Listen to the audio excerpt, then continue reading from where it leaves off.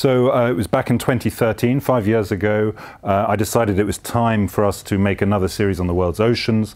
The original Blue Planet series came out in 2001, and that's a generational change in terms of what we know and understand about the oceans and our impact on it.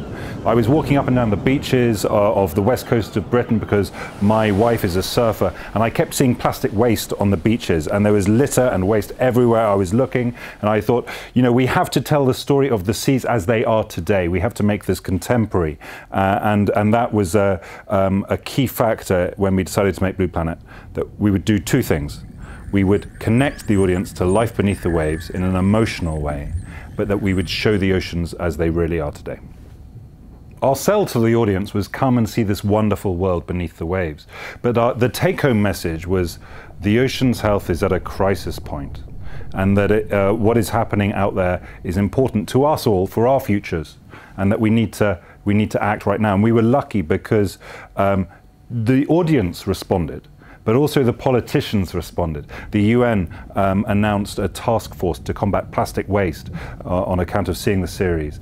250 million people in China watched the series. People all over the world talking about it. And we feel because of that, we've perhaps just helped keep the conversation around plastic waste going. And that's you know, hugely exciting for us as documentary makers. You always hope that a series you make will start a conversation and perhaps even lead to a change.